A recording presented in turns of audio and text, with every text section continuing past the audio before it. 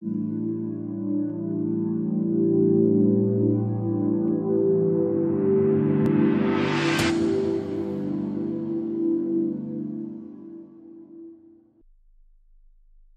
basically, genetic resources for food and agriculture are all those organisms on which we depend on for food and fiber.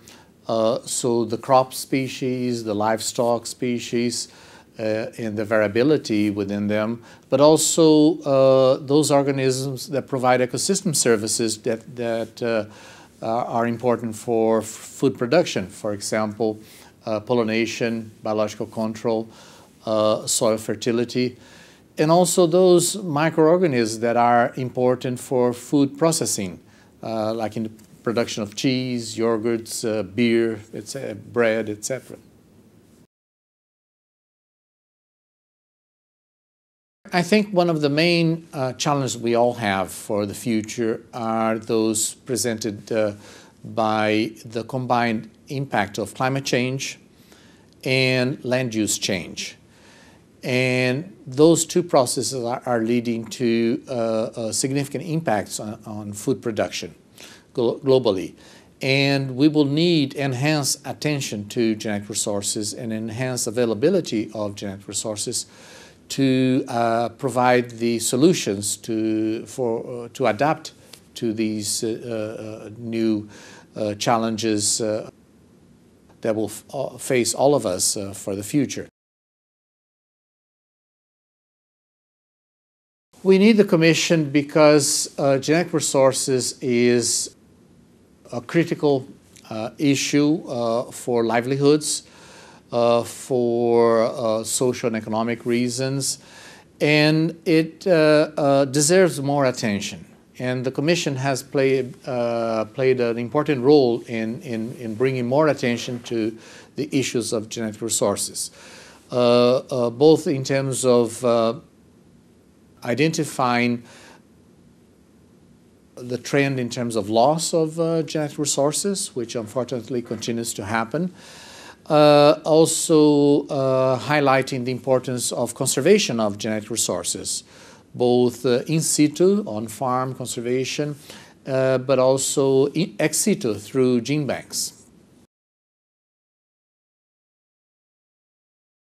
I think it's in the area of bringing together information, updated information about the status and trends of genetic resources throughout the world.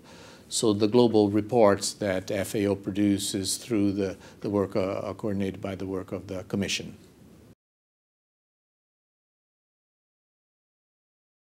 It's thanks to the work of the Commission that countries were able to negotiate an agreement on plant genetic resources, the international treaty.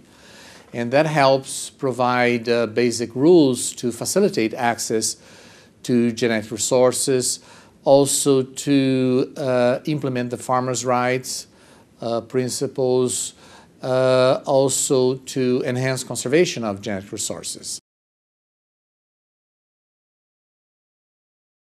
For me particularly, given the role of the Convention on Biological Diversity, I think it's quite important the joint work the Commission has been doing together with us. It's a two-way process, so we benefit in the CBD discussions and negotiations and work programs from the technical inputs from the Commission and their global assessments, etc.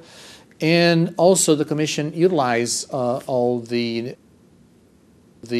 agenda, the programs, the agreements reached under the CBD to promote its own work. I believe very much that biodiversity is a critical element to promote sustainable development, and in particular, those components of biodiversity that are related to food security. So the work that done by the Commission is very important because it deals exactly with those components of biodiversity that are of particular direct importance for all of us.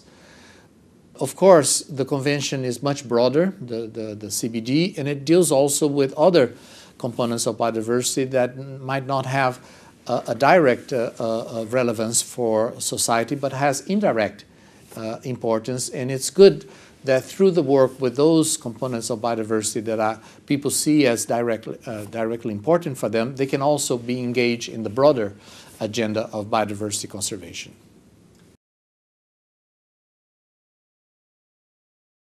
All I like to add is to congratulate the Commission for its anniversary, for all the successful work done so far, and I wish all the best luck for the future work of the Commission, and I look forward for continued collaboration between the Convention and the Commission.